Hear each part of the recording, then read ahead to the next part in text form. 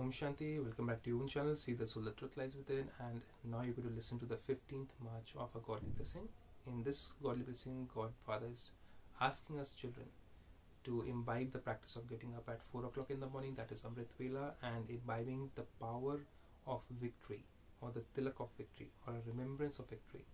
Let's explore this beautiful blessing. Baba says, may you apply a tilak of victory. We put a tilak in Indian customs, we put a tika over here or a tilak over here, and that is a symbol on our forehead that may you be soul conscious when you get up in the morning at 4 o'clock, may you meditate, and may you be soul conscious throughout the day. And that is a practice which we do at Brahmakumaris. So God says, may you apply a tilak of victory on your forehead at Amritvela, that means early in the morning at 4 o'clock, the time for meditation, and become a self-sovereign, that means have control over the self with a right to the kingdom of the world. Let's get into the details. Every day at Amritvela, apply a tilak of victory, that is a tilak of remembrance on your forehead, that I am a soul, I am the child of Supreme Soul. If we miss out the Amritvela, then this power reduces. If we keep on doing the Amritvela, this power of soul consciousness increases.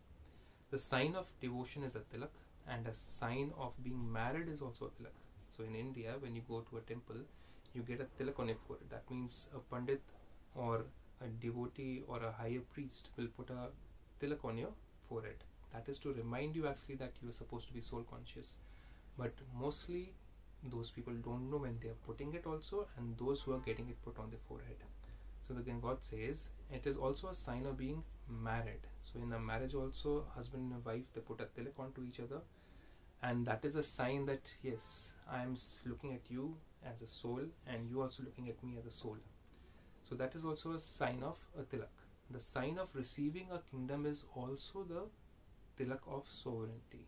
So when a king is being put onto the throne, he is given a tilak in Indian customs. That means may you be soul conscious and may you rule with soul consciousness, not having any kind of disparity amongst people, not having any favoritism towards any other person, but you're looking at the soul, looking at their habits and sanskars, and on the basis of that you're making a decision as a king also.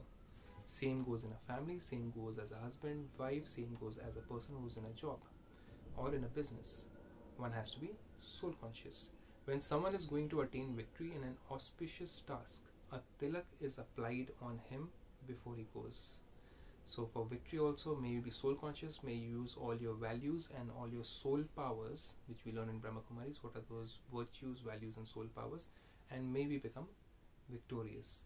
All of you are married to the Father, and this is why you have an imperishable tilak. How can we be married to the Father? As a soul, we are married to his methods which he's teaching us. That means he is a husband and we as his wife, as a soul, are taking the directions from him. Physically, it's impossible to get married to the Supreme Being, but we are married to his methods.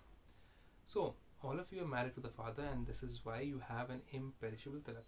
Now have the tilak of self-sovereignty. Now God says that may you have a control over your mind, over your intellect, and over your habits by becoming somebody who gets up in the morning at Amritvela and practices soul consciousness, and you will receive the tilak of the kingdom of the world in the future. On the basis of this, a soul conscious being can only enter the gates of heaven. Many people ask, can Hindus not enter? Can Muslims not enter? Can Sikh not enter? Can a Christian not enter the gates of heaven?